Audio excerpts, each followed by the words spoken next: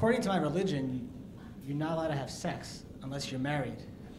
And to prevent premarital sex, we have a lot of different rules. Like, there's no touching between men and ladies at all. No touching. I'm not allowed to even shake a lady's hand. If you're married, you could shake your wife's hand. Like, right after you get married, you could be like, nice to finally meet you.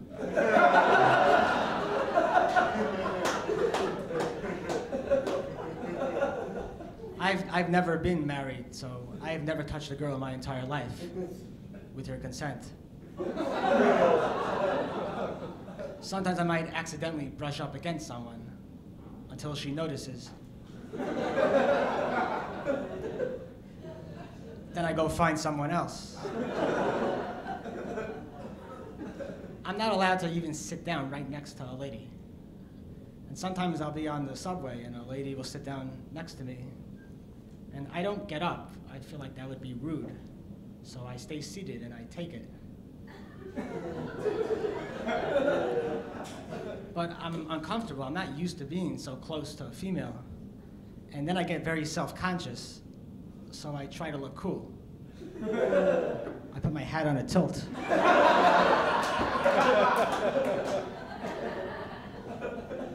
But you ladies never notice. You just sit there reading your books, totally oblivious to the emotional drama taking place.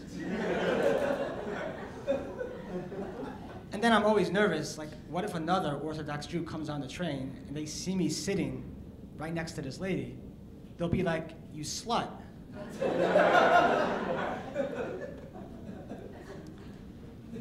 When I go to the store, if the cashier is a female, I'm not allowed to directly hand her the money, so we don't accidentally touch.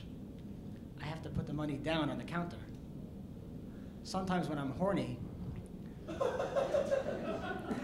I purposely hand her the money, so our fingers brush passionately.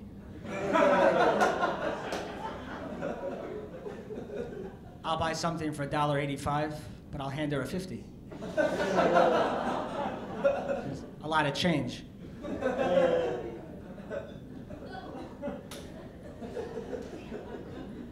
Would I like a receipt? I would love a receipt.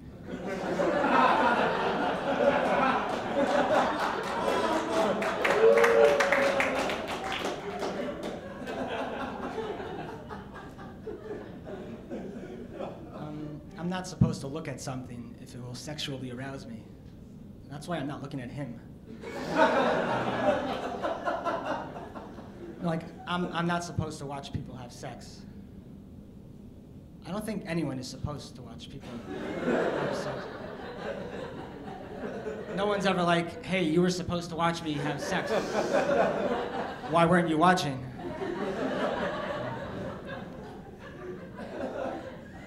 I'm not allowed to watch a man and a lady kiss, which is very hard for me because I love to stare at people while they make out. In a creepy way. And then they get very annoyed at me. They're like, do you have a problem? I'm like, yeah, why'd you stop?